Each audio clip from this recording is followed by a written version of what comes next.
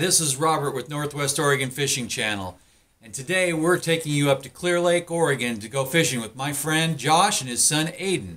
Now the video turned out great, but the sound not so much, so today I'm going to voice over and go along with it. So here you go, and let's get right to the action. Let's get a bite on one of these poles.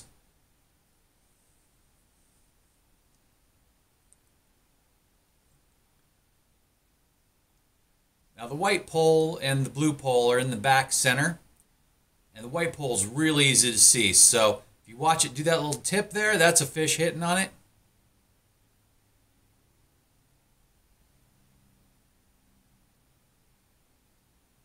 Here we go, watch that pole. There it is. Boom, another fish.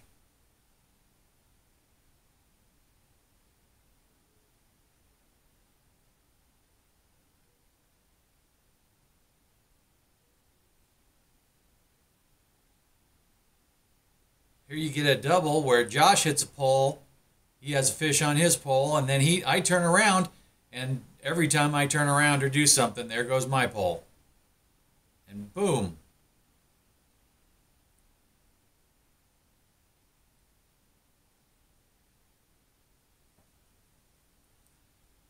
That pole jumped there.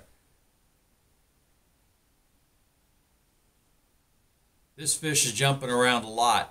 They're moving a lot. A lot of times that's a sign of a stalker. A lot of those stalker fish will jump up and down where the native fish or the fish that have been in there for a long time will kind of go downward and kind of hide a little bit more from you.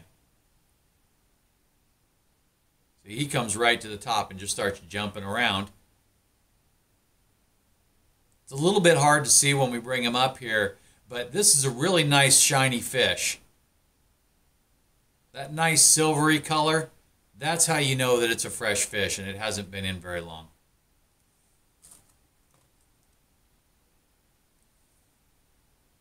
If he'd just cooperate, hold still for the photograph. Now we're going to release this one. He isn't hurt. Now you see here we're turning the boat around, and what I like to do is I like to reel all the flashers up to where they're just sitting in the water so that way nothing can get really tangled up, but we can see everything and they won't wrap around the lines or anything like that. As soon as the boat gets turned around completely, I'll punch the boat up just a little bit faster than normal, like 2 miles per hour or so, and then that way we can let the lines out to the normal, which is 25 pulls when we start, or 20 feet approximately. Once we get the lines out to that distance, then what I'll do is I'll slow the boat back down to the normal operating speed, which is approximately 1 mile per hour.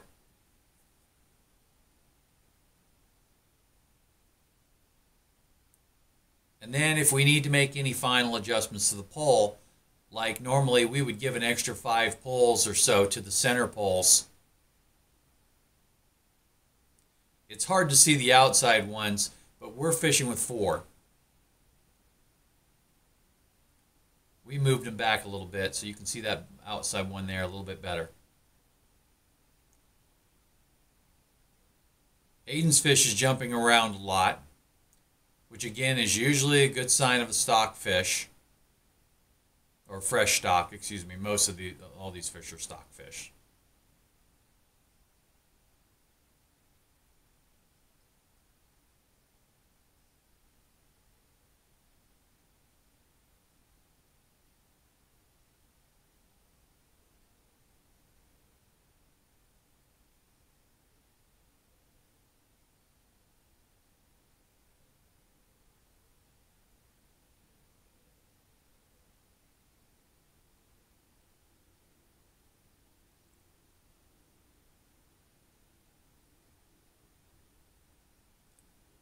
Now look at that one. He has a little bit of color in him. You see the bottom, of course, is white, but oh, and look at that grass on the lure. That's a really good sign that we've been hitting the bottom. You don't want to do that. You hit the bottom, and then what happens is you need to take that stuff off right away.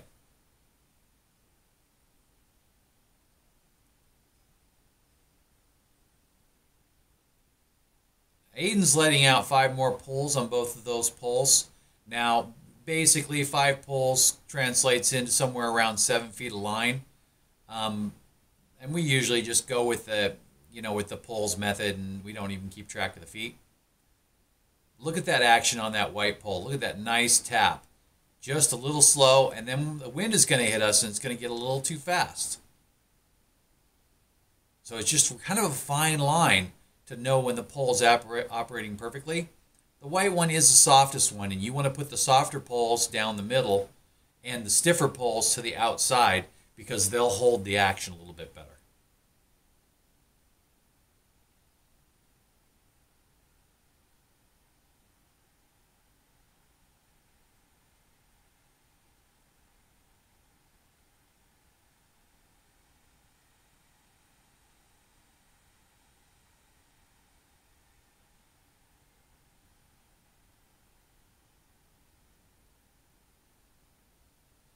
Here we go. Oh, the blue pole's going nuts. Nice action there too. Good pull. So when they hit that hard, you know that they're hooking themselves. You like to see that 2 or 3 good times. A lot of people will put on what they call a snubber, and I like to put the snubber directly behind the spinner in between the bait presentation, whether it's the Dick Knight, fish flat, or the Dick Knights, or the triple teasers, or just a worm. That way the spinner doesn't pull on it, but when the fish hits it, he pulls on it, and it has like a rubber band effect. It gives a little snap. I have used a couple of snap swivels before, and a big rubber band will do the exact same thing and save you a little bit of money. Don't put just the rubber band on though. Remember to use some braid or some heavy mono and tie that on to where the rubber band is just a little bit tighter than that, and it's a little loose.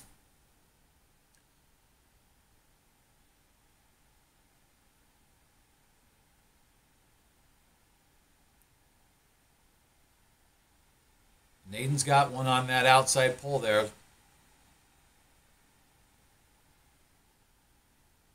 Now, when you're reeling in the outside pole, it's really important to stay completely sideways off the boat. So it's hard for me to get that camera angle on that pole, so I'm going to move it over a little bit so you can see how far out sideways I want him to stay. And you always also can put the longer poles out there, which will help with that too. But by doing that, those poles end up being the easiest ones to get in without tangling up the other poles, because you can keep those fish and let them go clear out to the outside. And you see how I just come right underneath the fish at an angle right in front of him, and he just swims right in. The fish is great color with those red fins. He's been in the water for a while. Oh, watch this hit. Look at that go. And look at that pull on that. It hit so hard, we thought it was the bottom.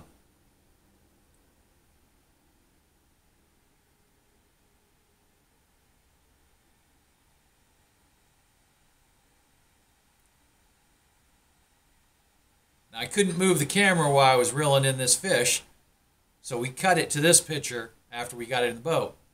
That's a huge fish. It's bigger than the net.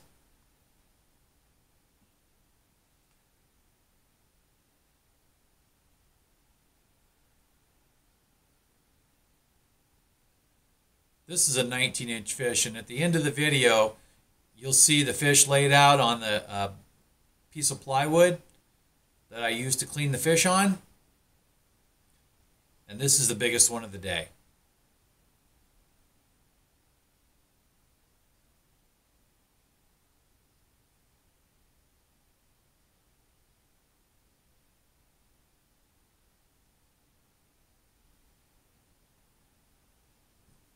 Look at that fish. That thing is beautiful.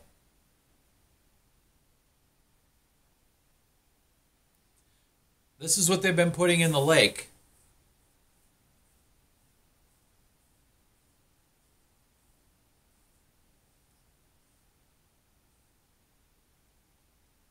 And there's Aiden with another fish. A really like putting that white pole on the camera because you can really see it really well. If you look underneath his pole, you'll see there's some flashers in the water. On a slow day, I like to clip some flashers and put them on the back of my bags. Obviously, you cannot put a hook on them, but there's nothing wrong with throwing a flasher down in the water so you get a little bit of extra action.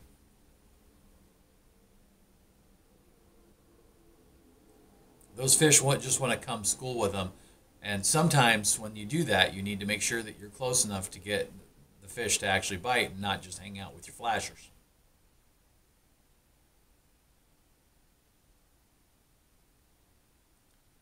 Now this year, in the last couple of years, they've started stocking bigger and bigger fish.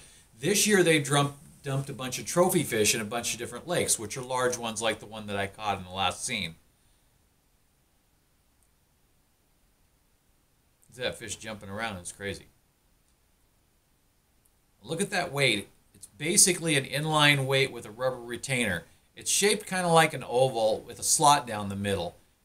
You take the line and put it in and twist both ends, and then the line just goes behind it and the rubber just holds it on the line. It doesn't hold it from moving forward and up, but when you're trolling, it just slides down the line and rests against the flasher. And you can put as many of them on as you like. I usually just use one size, and I get multiples of them, so that way I'm not digging through looking for a big one. Look at that fish just keep coming back until he gets it. He's decided he wants it, and he'll hit it until he gets it. You've got to remember that when a fish is hitting, leave your pole down until he's actually hitting. Just like a salmon taking line. Sometimes you just want to loosen up your drag a little bit and let them hit a couple of times in to where they kind of start to pull just a little bit. They're kind of small, so they're not going to rip off a lot of line.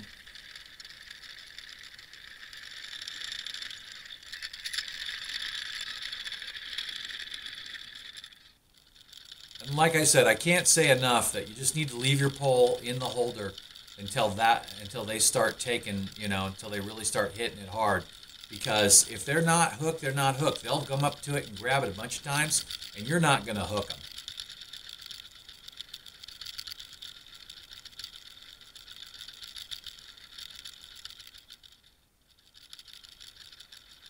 I could show you scene after scene of these fish just coming up and stalking the bait. They just keep coming up and taking a little drive up on it. And I've seen the same thing with the salmon video.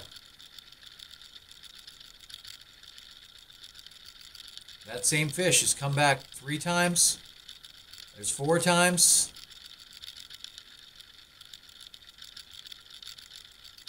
I don't know why he didn't bite it. It looked really good to me. I would have bit it. And look, it's the 5th time. He's still there. He has not given up.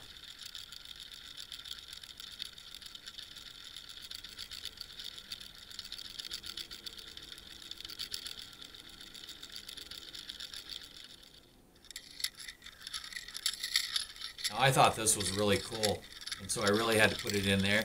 The flashers simulate a school of fish. So when you have 2 or 3 sets of flashers together, those fish think it's a school, and they just all kind of hang out together. And we ended up catching this school of fish on the camera, and it's just really cool. Too bad they weren't biters, but we did get video of the whole bunch of them. And if this is what you see, just think of all the other ones that you didn't see on the camera that are probably sitting right there next to them.